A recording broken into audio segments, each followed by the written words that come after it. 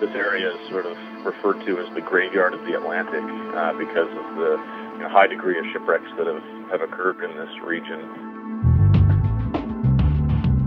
And we started out with great suspense, thinking that we were heading toward a target that had been identified from the sonar.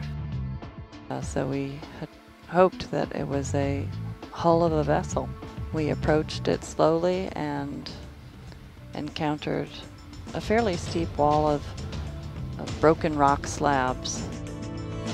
And we did not find any evidence of a shipwreck. And the good news is that it's great habitat. Wow, look at all the anthias. I've never seen this many in one place before. Lots of overhanging ledges that they can hide under, nooks and crannies. We started out this dive with archaeologists on the line and in the chat room. I sent out an email once we were pretty sure it was not a wreck, and now we have about 30 biologists joining us.